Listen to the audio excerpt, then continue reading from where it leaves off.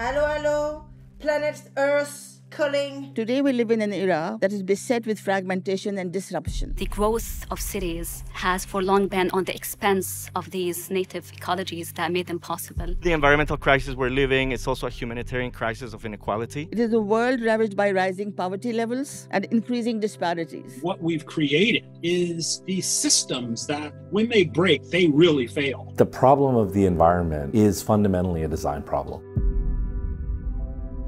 The traditional model of architecture is changing. I'm very convinced we have to slightly rethink our priorities as professionals. Architecture should rise to our most pressing challenges and help imagine new futures. Our consciousness as architects and urban designers and planners is ecologically one-dimensional. Architecture is not the job of a single professional, but a shared expertise. Architecture is about making visible the abundance of all languages. Design must move from human-centered paradigm to more than human design paradigm. The time has come for a majority of architects to play a significant role in healing the planet.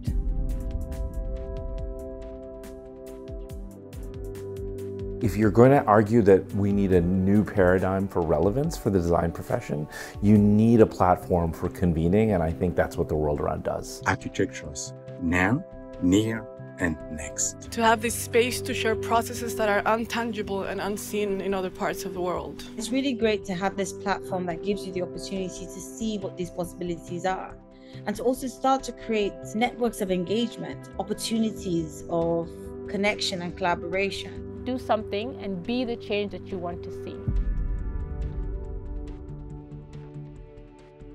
The World Around continues to lead by example through our annual summit in New York City, our traveling in focus programs, our free archive of films, and our Young Climate Prize.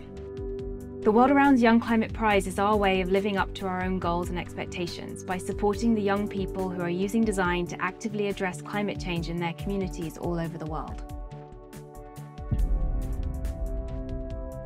We must dare to invent the future. I believe in a living architecture. Let's not call things out for being sustainable. Let's say what is not sustainable.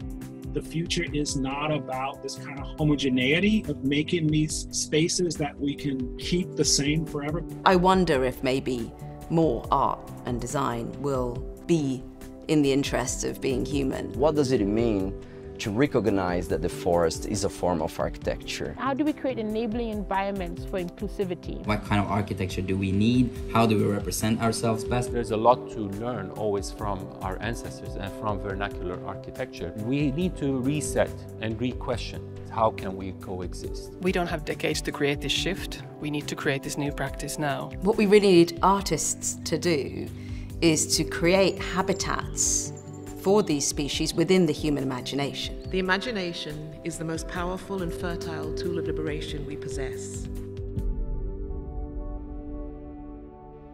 The World Around's already done this thing of convening. Connect people globally, not just in terms of design solutions, but in terms of understanding what role design really plays for society. And I don't know anyone who's quite taken on that challenge with the bravery that the World Around has. Thanks to the World Around for this opportunity to introduce our story today.